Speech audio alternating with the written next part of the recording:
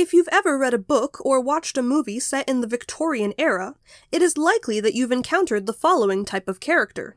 They come from a well-off family and suffer from a vague, never-explained illness that does not seem to go away, leaving them constantly weak and bedridden. Perhaps they might be sent to the countryside for clean air and recovery time. Yet upon returning home, the illness would persist. So, what was going on? The short answer is, they were being poisoned. While there were many diseases that ran rampant during the 1800s, the lack of medical knowledge and treatments meant that people suffered much more than they do in our modern age. But the Victorians were a special case, because not only did they need to worry about catching a common illness, they also had to worry about living an everyday life surrounded by poison. Ladies and gentlemen, this is Historidame, and today we're discussing the Victorian arsenic problem.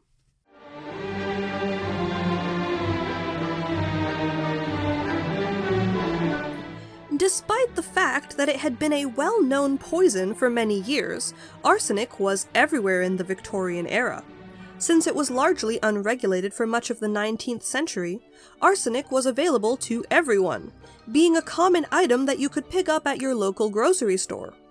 It was used in all facets of life, as a pest killer in homes, as a treatment by doctors, and as a major ingredient in many dyes and paints, which resulted in the substance being present in household items.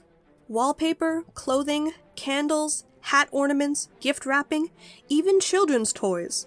All of these things could contain arsenic, and the average Victorian would have no way of knowing until it was too late. So why was this the case?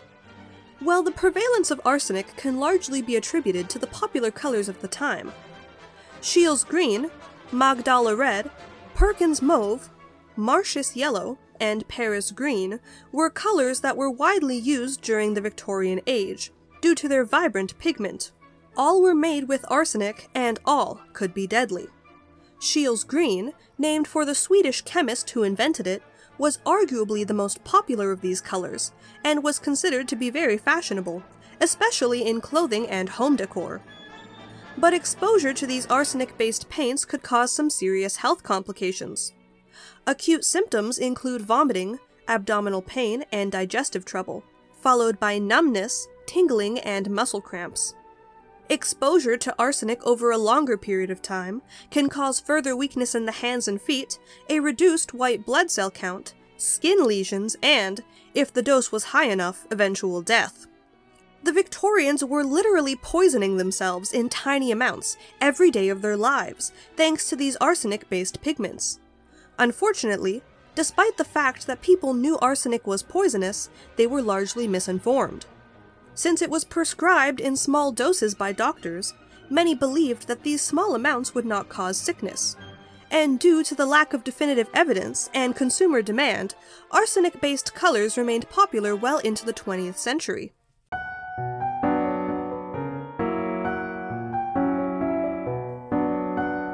One of the most prominent examples of arsenic use in the Victorian era is patterned wallpaper. While minimalism is the common trend these days, the Victorians employed, in what is my opinion, the far superior maximalism. Vibrant colors, intricately carved furniture, and detailed patterns were all common during the craze for opulent interior design. Patterned wallpaper in colors such as Scheele's green were especially popular, and the Victorians would plaster this poison-laced paper all over their homes.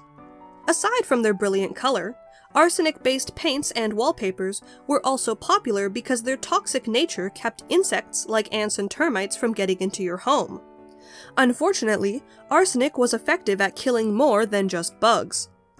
The first warning bells for this craze would sound as early as 1839, when a German chemist warned that damp rooms covered in Scheele's green had the potential to produce a toxic acid within the walls. Shortly after his report was published, 4 children had already died in London of respiratory distress after their room had been papered in green. Tests on the wallpaper found 3 grains of arsenic per square foot, a lethal dose. In 1862, there was another case, where children in East London died after they tore down wallpaper and licked the green off its surface. Naturally, Incidents such as these caused some wariness towards the once alluring Scheele's green. But the fundamental misunderstandings of arsenic at the time resulted in people believing that you could only be poisoned if you licked the walls directly. But for those that weren't avid wall lickers, merely being in a room surrounded by arsenic-laced wallpaper could still have disastrous consequences on your health. As was predicted in 1839, when arsenic wallpaper is exposed to humidity, it can produce a toxic gas. When left untouched in drier conditions, it could release flakes of arsenic into the air, poisoning all who breathe it in. This was especially dangerous for vulnerable individuals, such as children, the elderly, and pregnant women. There were many documented cases of children in green bedrooms wasting away little by little as they ingested tiny amounts of poison over a long period of time. Scheele's green is even suspected to have played a part in Napoleon's death.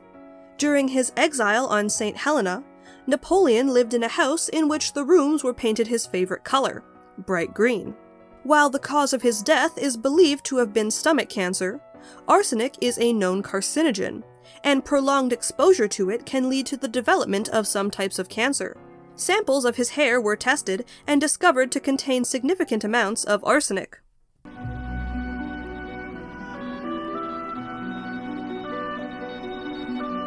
Although some were lucky to live in a house that was not actively poisoning them, many were still not safe from the dangers of arsenic. That is because arsenic-based colors like Scheele's green were not only popular within home decor, but also with clothing. Before the widespread usage of arsenic dyes, producing a bright green garment was a tricky process. Fabric had to be dyed yellow first, then dyed again with blue over top. Because of this two-step process, getting consistency from batch to batch was difficult, and the resulting green garments had a high price tag. It was due to this reason that green clothing was seen as a statement of wealth for a very long time.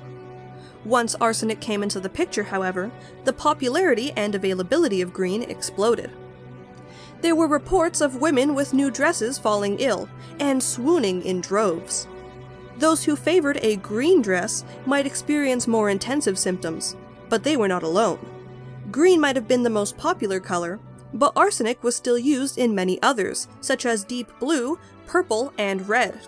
And it wasn't just dresses either. These colors were also common in shoes, hats, coats, and stockings. Unlike wallpaper, the effects of arsenic poisoning were not as immediate with clothing. Even if a gown contained arsenic pigments, the wearer would only absorb a small dose, since the fabric rarely came in direct contact with skin, thanks to the many layers of undergarments worn beneath it. Stockings, however, were a more concerning problem. Many contained more arsenic than clothing, and since they were worn directly on the skin, they caused more frequent side effects. While not as deadly as wallpaper, arsenic-covered fabrics could still cause minor prolonged illness, skin irritation, and lesions. A report done in the 1890s revealed that around 20% of dress goods contained more than 3 milligrams of arsenic per square meter.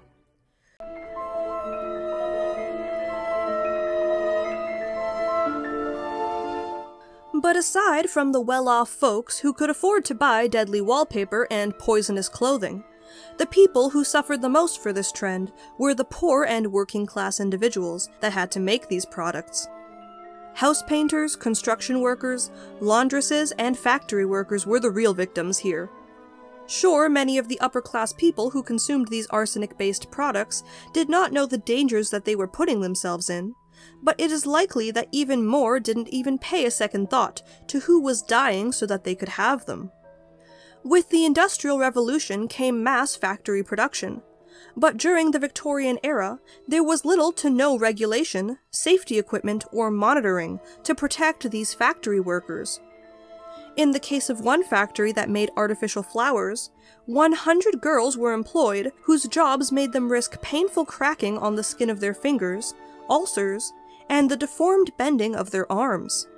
26 of these girls presented other symptoms of chronic poisoning, and one even died after months of suffering from ulceration. Of the 100, only 4 appeared to be symptom-free. Painters in factories were often encouraged to stick their paintbrush in their mouth in order to get the bristles into a sharp point. Directly consuming arsenic paints this way caused many deaths. A particularly haunting case is that of Matilda Shire.